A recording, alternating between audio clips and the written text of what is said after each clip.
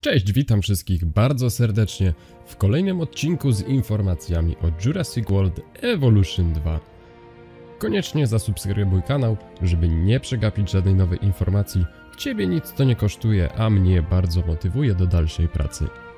Bez zbędnego przedłużenia intro i lecimy z materiałem. Zapraszam.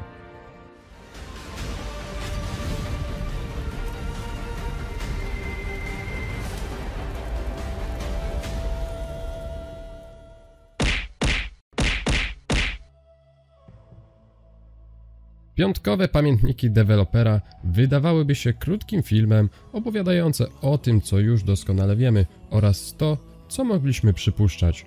Wprawne oko potrafi w tym dostrzec kolejne informacje, o których Frontier Developments nie mówiło, ale jednak pokazało, kompletnie tego nie opisując. W dzisiejszym odcinku przedstawię gatunki, których możemy się spodziewać po obejrzeniu piątkowych pamiętników, a których oficjalnie jeszcze nie zapowiedzieli. Oczywiście mamy tu raptory, nie było to żadnym zaskoczeniem, bo w serii Jurassic Park i Jurassic World raptory odgrywają jedną z głównych ról, tak więc w tej grze nie mogło ich również zabraknąć.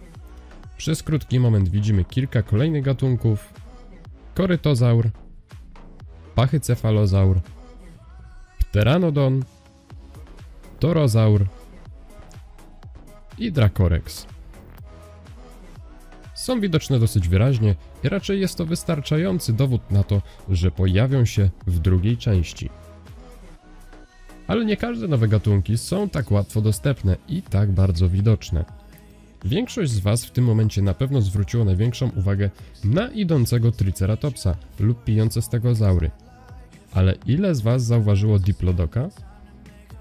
Tutaj się ukrył, ścigając się z brachiosaurem.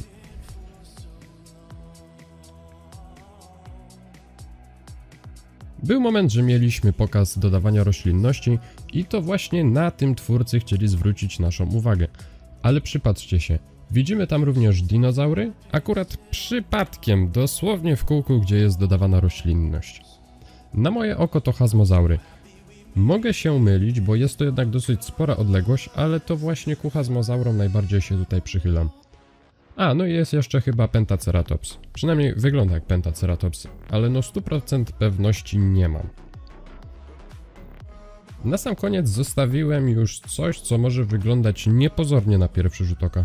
Pomyślicie sobie, że przecież to tylko podział gości. A no właśnie, że nie tylko. Przy ogólnym komforcie widać albertozaura.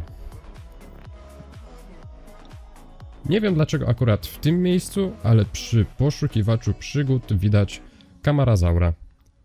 Jeśli źle wypowiedziałem tę nazwę, to przepraszam, ale no chyba lepiej kamarazaur niż kamaro. I trzeci ukryty dinek schował się w gościach od natury, czy tam paleobotaniki. Nigerzaur, czy jak to tam woli, hipopotam z długą szyją. Dobra, wystarczy tych sucharów jak na jeden odcinek. Na ostatnim live otrzymaliśmy jeszcze szybki rzut na baryonyxy, których jestem wielkim fanem, oraz na parazaurolofy i szybki rzut oka na gallimimmusa. Tak, wiem, że było o nim wiadomo już wcześniej, ale nie chciałem wam pokazywać zdjęć w beznadziejnej jakości, na których jest cała masa pikseli. Tak więc oprócz 7 gatunków potwierdzonych od niemal samej zapowiedzi, myślę, że spokojnie możemy dołączyć jeszcze te 14 gatunków. No, z mozazaurem to 15. Dosyć wąskie grono, ale jednak wciąż powiększające się.